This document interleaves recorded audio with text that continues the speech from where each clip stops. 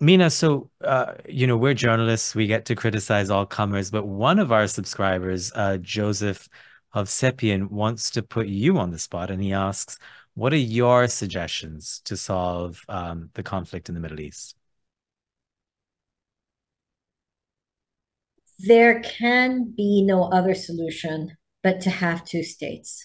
You need a Palestinian state that has the rights of a functioning nation state. None of this nonsense of bring troops from Arab countries to come and rule it. None of this nonsense. They can't have an airport and they can't have borders. It has to be a proper state. And the United States and the rest of the world really have to get serious about this and make it happen. That is the starting point. Often people talk about it as being the end point. No, that is the starting point because there is so much else to be done.